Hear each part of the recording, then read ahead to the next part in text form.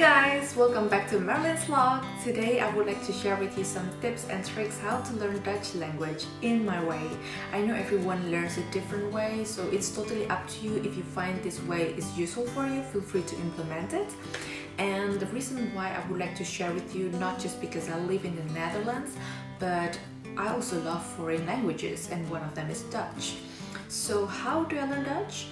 Every day I would like to implement one new thing in my head, at least a new word or a new grammatical formula, or maybe repeating the previous things that I have learned in the past. Today we are going to learn about conjunction. Conjunction in Dutch means voegwoorden. Voeg means to add, toevoegen, to add. Woorden is just words. So meaning we have words to be added in a sentence. And today we are going to learn about because. Because is one of the conjunctions, we use it almost every day in every sentence. Want verbindt hoofdzin en hoofdzin. Hoofdzin is a main clause and bijzin is a subordinate clause. Omdat verbindt hoofdzin en bijzin. Now we have a question. Waarom eet jij?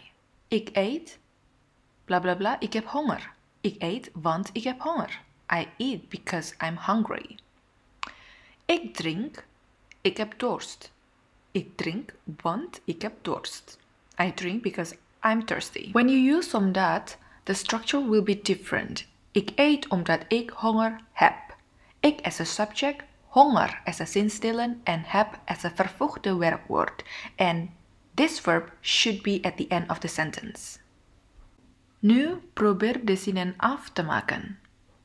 Gebruik want en omdat. Ik ga naar de dokter omdat. Ik moet boodschappen halen omdat. Hij gaat met de bus want. Alright, so you have just learned about the usage of want and omdat in different occasions. Try to implement this on a daily basis in every sentences that you are about to make.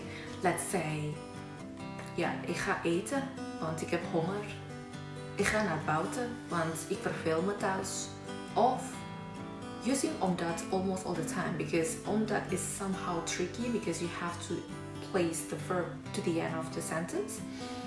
Try to use omdat 1 week straight and you will see what's the result later on. Okay, I hope this is useful for you. Let me know in the comment below if you think this is useful or not, or you would like to see more videos like this. And thank you so much for watching this video, and see you in another time. Bye!